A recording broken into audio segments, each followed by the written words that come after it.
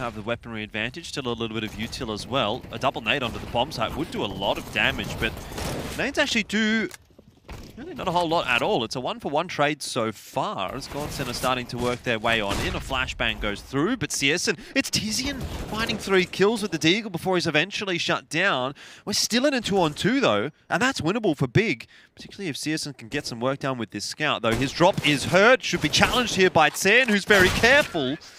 And he does eventually fall. Got very dicey, didn't it, there for GODSENT? Essentially walked into a big stack on that bomb site, but they play things nice and patiently. They try to wait out for the aggression for Big, and eventually they get the trades. They don't rush in too much, although that was a bit of a sketchy situation where they're not able to clear out tiziaN. So they do sustain quite substantial losses in that anti